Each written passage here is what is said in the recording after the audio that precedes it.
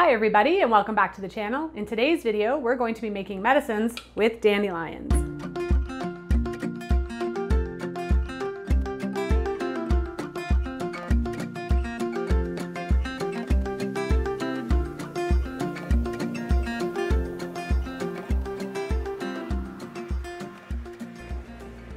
So I just got back inside from harvesting some fresh dandelion flowers. It's late April, actually it's May 1st here in Southern Ontario, so this is the perfect time to harvest some dandelion flowers.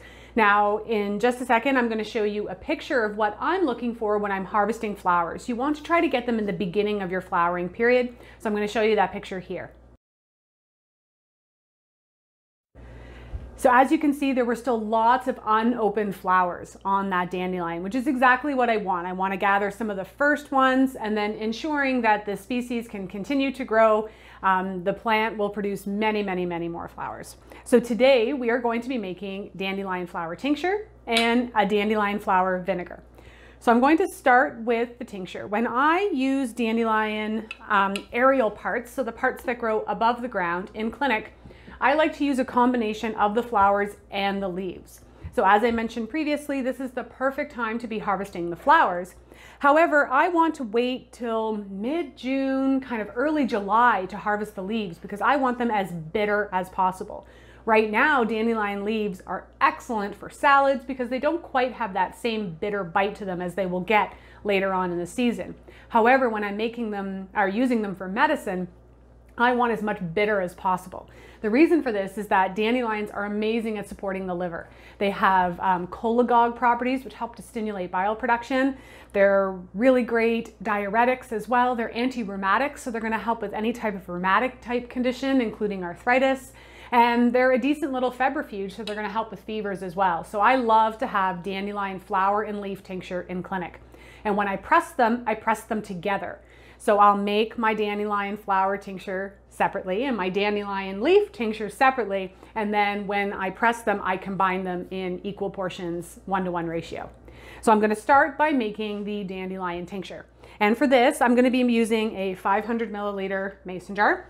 And I'm going to need 87 grams. These are the ratios that I was taught at Living Earth School of Herbalism. You're welcome to check out their school in the link below. So I'm going to zero out my scale. And I'm going to measure out 87 grams. I'm far more specific when it comes in terms of measurements when it comes to making tinctures than I will be for the vinegar, as you'll see, because the vinegar is just for my family to enjoy. All right.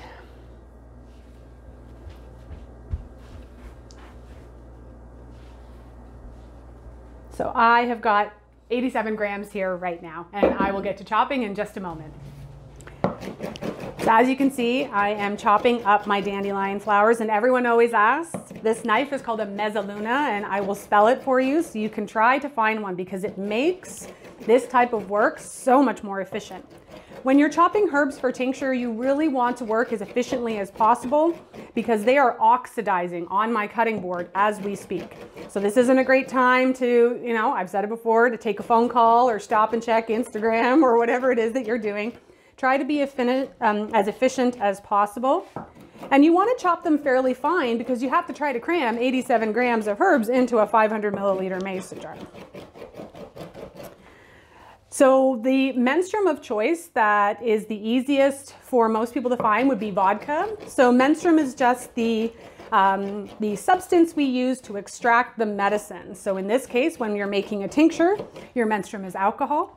Vodka works great, but when we make our dandelion infused vinegar, the menstruum is going to be apple cider vinegar. So I've got my herbs chopped for my tincture, and then I like to use these wide mouth funnels that you can get for canning because I tend to be a little messy, and it just helps to get all of the material into the jar. And if you've chopped it fine enough, your 87 grams will fit into your 500 milliliter mason jar. So the yield in terms of tincture is probably going to be close to about 400 milliliters because of course the herbs themselves take up some space. So there we go. And then I am going to top off with my alcohol or menstruum. Now it's really important that you have some parchment paper handy as well if you're going to be using mason jars with metal lids, because both the alcohol and the apple cider vinegar are going to corrode your lid. So that will serve as a barrier between the two. So I always like to wait just a minute to make sure it all settles in there. And sometimes after 24 hours, I'll actually take the lid off, take a peek, and then top up with just a little bit more alcohol. You want to avoid opening your lid over and over again because, again, you're exposing your medicine to oxygen, which oxidizes it. Now, your tinctures are going to want to sit for at least 6 weeks. And I tend to only press my tinctures once I need them. And then they'll be good for about a year or two on the shelf. But while the herbs are still in them, they'll last for upwards of a decade. So that's why I say I only like to press my tinctures once I need them. So you can see I put my parchment paper in between my lid. I give it a good shake. I'll make sure to label it. So you're going to want to put the name of the herb, the day that you made your medicine, and then it's up to you if you want to include information like where you harvested it and perhaps your alcohol to herb ratio. So in this case, it would be a 1:5 ratio tincture. And I'll get to doing that after, but for now, I'm going to switch gears and we'll be making our vinegar. So with my leftover dandelions, I'm going to be making a dandelion infused raw apple cider vinegar.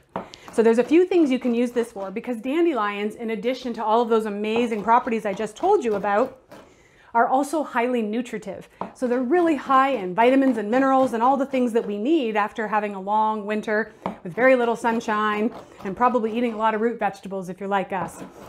So the vinegar you can add to your drinking water, say just a tablespoon if you'd like to, but we love to use dandelion infused vinegar for salad dressings.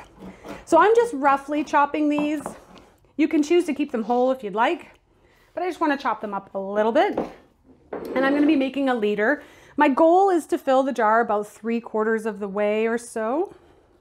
So again, I'm not quite as precise with this particular recipe because I'm just going to be keeping it for my family and I'm not using it as medicine per se, but more as a nutrition boost or a nutritive. You see what I mean by being messy? I get stuff everywhere. So I was pretty close to 3/4 of the way full. And just like your tincture, you want to make sure you've got parchment paper for the lid, so that way your lid doesn't corrode.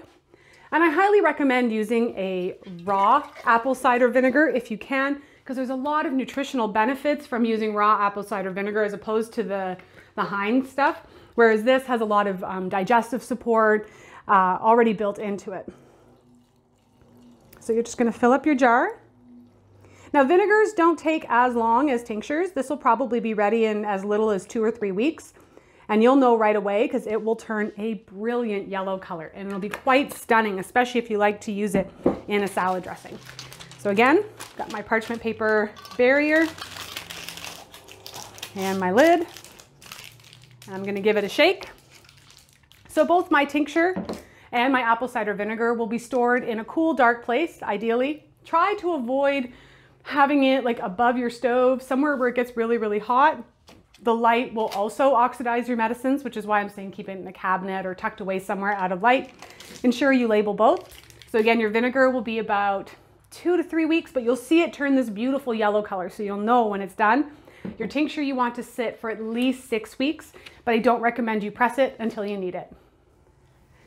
So I hope you liked this video on making dandelion flower vinegar and dandelion flower tincture. I'm also going to post some links below from my blog where I have some dandelion flower recipes that you might want to experiment with, especially if you have access to an overabundance of dandelion flowers this time of year. I would be remiss if I didn't mention that be sure on your foraging, wild harvesting, and gathering adventures that you are not picking dandelions from anywhere that may have been sprayed. You don't really want a lot of pesticides and gunk in your food or your medicines. Let me know what you like to make with dandelions. Please comment below. If you like my content, I always appreciate a thumbs up and a subscription to the channel. And until next time, this is Corinne from Spiraea Herbs, wishing you health and wellness.